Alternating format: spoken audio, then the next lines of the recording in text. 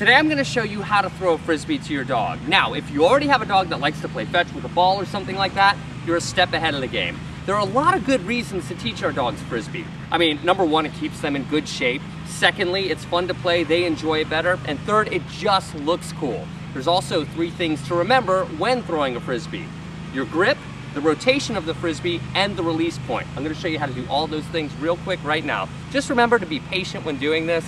You're not going to do it overnight, but if you practice at it, you'll be throwing a Frisbee like a pro in no time. I'm going to show you how to throw just a basic backhand Frisbee throw right now with the proper grip. Now, I'll tell you right off the bat, I have 2 major grips that I like to use when doing a basic backhand. This is how probably 99% of people, at least in the Frisbee dog world, throw a basic backhand. And it's good. It's not a bad way to throw.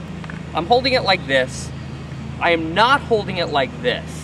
Do you see that? I've got my index finger here. This is not the way to do it. Really common mistake. Just putting your index finger right there on the inner edge will help you a great deal. The reason is it gives the Frisbee a point to launch off of your index finger so it spins a bit more. They're being so good. Look at them. They're all waiting very patiently to play Frisbee. We're going to play in just a little bit, but right now I need you guys to stay, all right? You're being very good. So what I do though, since I've kind of mastered throwing a Frisbee pretty well, and I gotta tell you straight up right now, just about everyone in the world will tell you never throw a Frisbee that way. It's wrong, but I'm gonna explain why I like throwing it. This is the grip that I use to throw it far. I mean, I grab the thing like this. But remember, that's because I've got the perfect release point internalized, memorized. But the reason this helps is that when you throw it, and you release it off all 4 fingers, you probably get 30% more rotation. The faster this thing is spinning, the farther it's gonna go. We've got the grip down, we know we wanna rotate it a lot. Now let's talk about the release point and the angle of the Frisbee. The natural tendency, if you haven't thrown before, is to release it flat.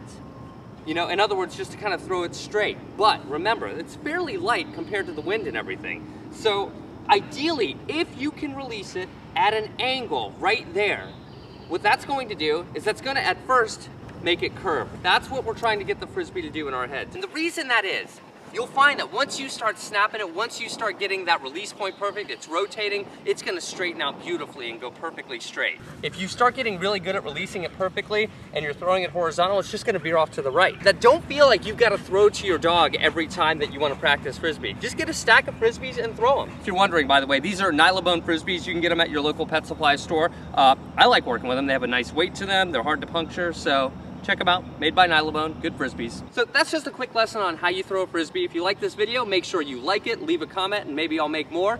Let your friends know, post it on Facebook, and last of all, like me on Facebook, facebook.com/TheZachGeorge, and of course, subscribe to my videos as well. Okay, talk to you later. Bye.